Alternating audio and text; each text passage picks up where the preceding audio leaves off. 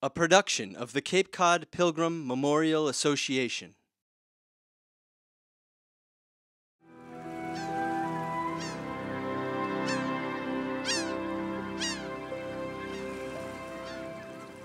I see it!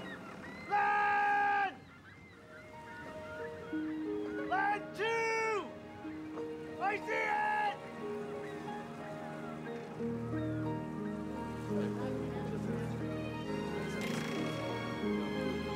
At length and by God's providence we espied land which we deemed to be Cape Cod.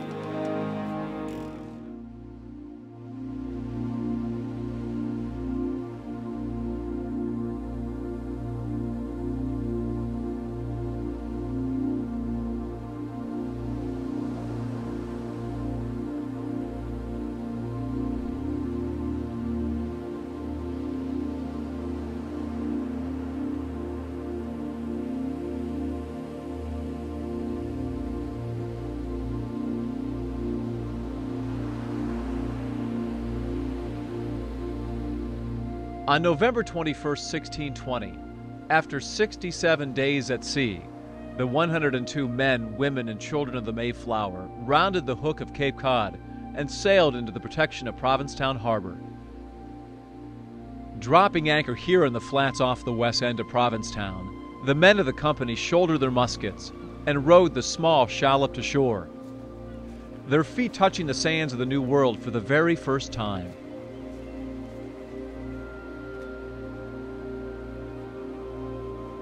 Blessed be the God of heaven, who has brought us over this vast and furious ocean, and delivered us from all the perils and miseries thereof. Deploying exploring parties into the interior, the Pilgrims weighed the potential of Provincetown's forests and moors for their new settlement, making first contact with the Cape natives, and exploring the area in general for a total of 5.5 weeks. On November the 11th in this harbor, which is now overlooked by the Pilgrim Monument, the 41 adult men in the company took part in an event of even greater significance. They signed their names to what would become a defining document for the future of America, the Mayflower Compact. In this are laid the principles of civil and religious liberty and the founding practices of democracy and self-rule, which would inspire the American Constitution. We whose names are underwritten do, by these presents, solemnly and mutually in the presence of God and one of another, covenant and combine ourselves together into a civil body politic, for our better ordering and preservation and furtherance of the ends aforesaid, and by virtue hereof to enact, constitute, and frame such just and equal laws, ordinances, acts, constitutions, and offices from time to time as shall be thought most meet and convenient for the general good of the colony, unto which we promise all due submission and obedience. In witness whereof we have hereunder subscribed our names at Cape Cod.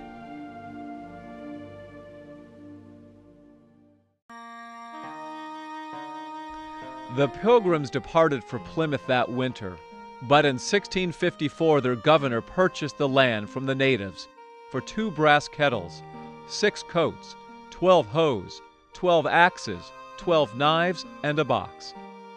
Provincetown was incorporated in 1727, but it wasn't until 1892 that a group of public-spirited citizens moved to commemorate the landing of the Pilgrims and the signing of the Mayflower Compact by founding the Cape Cod Pilgrim Memorial Association. The organization raised $92,000, and the town of Provincetown contributed the land atop High Pole Hill in order to build an all-granite tower.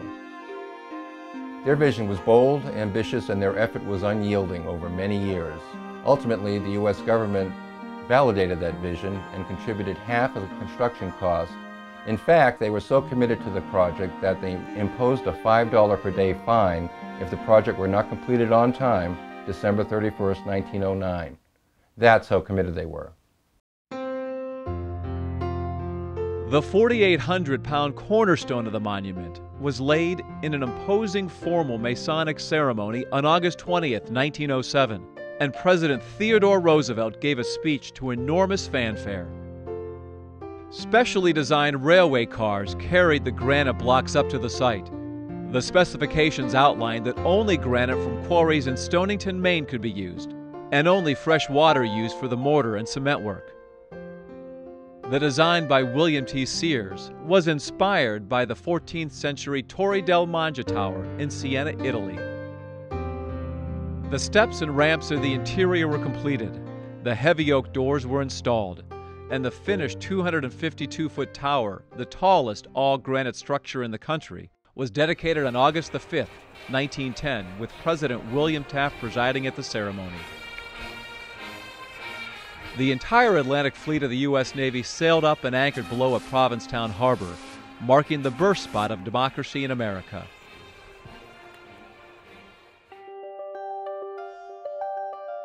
As a symbol of both national and global importance over the past century, the monument has welcomed nearly 10 million visitors. At 353 feet above sea level and overlooking the historic anchorage of the Mayflower, it provides, quite simply, the best 360-degree view on Cape Cod to those undertaking the climb to the top. The continuous assault of wind and salt spray does take a toll, however, even on this most sturdy of structures. With this in mind, the Board of Trustees voted to undertake a major preservation effort. Taking a cue from the latest technology used on bridges, tunnels, and aircraft, a firm called Fiber Wrap installed a cross-directional fiberglass technology throughout the interior. Though also beautiful, the refurbishment assures that the monument will continue to welcome visitors safely into the next century. I think it's wonderful how the monument has become more and more a part of the community. I mean, it's so unique. If they venture out a little bit and see more than just a few blocks on Commercial Street, I think they really realize what a beautiful, beautiful place Provincetown is. I mean, Provincetown is beautiful, and the monument probably gives you one of the best overviews of the area. Mm-hmm. You can't beat it. I mean, you see the entire town, you see the ocean, you can see the curvature of the Cape. It just really puts it all into context. And a museum doesn't have to be a musty, stuffy place. The Pilgrim Monument and Provincetown Museum is a strong nonprofit organization guided by a board of trustees and led by a professional staff. The association is fueled by a core income from admissions, museum shop sales, and parking, so the customer experience is top priority here. I, for one, was not even aware that this monument had existed, and then when we came out to Cape Cod on vacation, we found out that this was here, and it's a great monument to our early forefathers. And for those people who presume that they actually stopped at Plymouth, this is actually a history lesson to understand that the Mayflower came in here. Saw from trees and forests over there to the Atlantic Ocean over there, to the sandy dunes and everything around. So we go to interesting places, and this is definitely one of them. Maybe if you're slightly afraid of heights, then it's not the best thing, but if you just want a great view of the area, then it's just so awesome. It is a great experience, great view. You can't find that view anywhere else. The idea that we're here to keep that monument together, keep the brick and mortar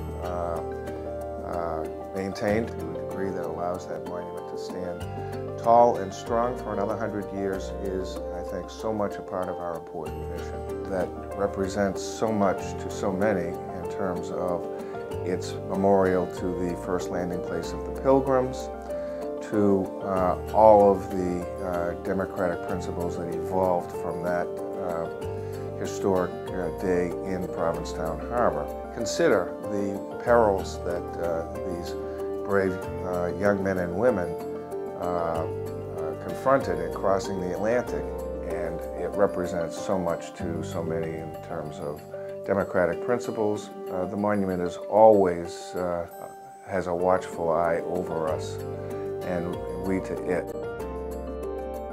To realize the full promise of the next century, the Pilgrim Monument and Provincetown Museum is also dependent upon financial assistance. from those who believe in reminding America that the first steps to democracy were taken on these sandy shores at the tip of Cape Cod.